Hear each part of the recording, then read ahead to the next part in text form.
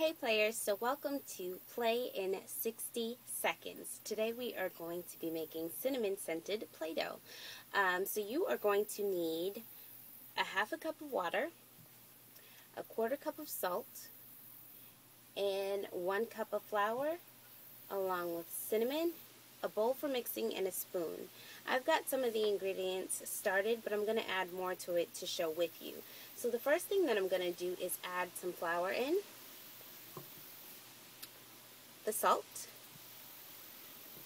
I'm going to add the scented cinnamon in.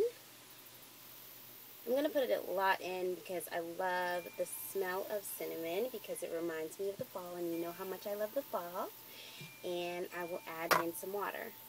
The next thing that I'm going to do is mix it all together. Now what you may find is that it may be a little liquidy for you. So as you go along, you can just kind of add some more flour in. So we say 1 cup of flour, but the more that you add in, the better you'll be able to tell how much you really need. So once you've gotten to a point where you can see some good chunks in there, you're going to take the Play-Doh out and begin to knead it. And once again, I need some more flour. There we go. That looks pretty good.